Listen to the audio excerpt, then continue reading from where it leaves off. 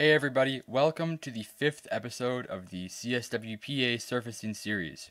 In this episode, we're going to be taking a look at joining together three cylindrical surfaces using surfacing techniques. If we take a look at our three cylindrical surfaces, we can see that we'd want to have the middle section joined by all three.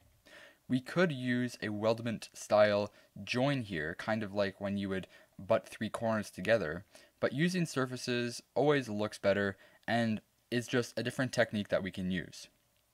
What we could do is have the side sections lofted together and then use a filled surface on the top and bottom region. So let's do that. What we first need to do though, before we get into surfacing, is split the surfaces into 4 segments so we could loft the two sides and then use the filled surface on the top and bottom.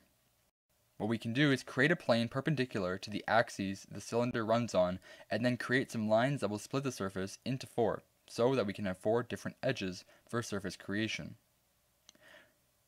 We can use the split line to use our sketch to split the surface, and we can do the same for the other 2. I've sped up the video of the other 2 as it is the same process.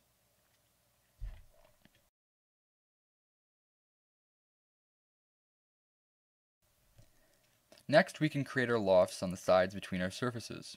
In some cases, the edges are split in more places than desirable. The reason for this is beyond the scope of this video. However, if we want to use more than one edge for a single profile, we can right-click to access the selection manager and then select the 3 mouse icon option selected to have the 2 edges used as the profile.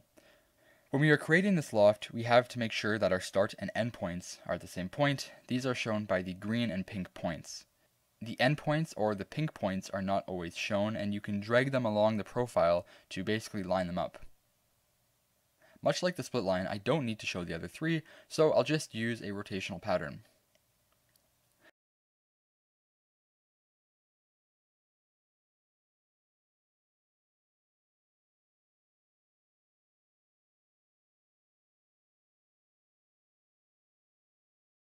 Next, for the filled surface, quite simply we can select all of our edges on the top and then use the curvature option for each edge. This fills our top surface. We can do the same on the bottom and it would complete our part.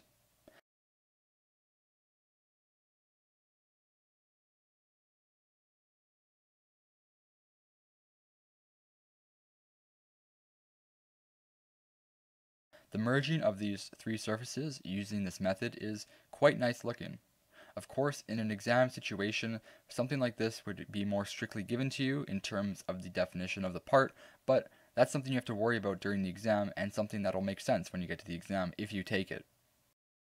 If you learned anything, be sure to like, subscribe, and hit the bell notification to get notifications when I post new educational content, and I'll see you in the next video.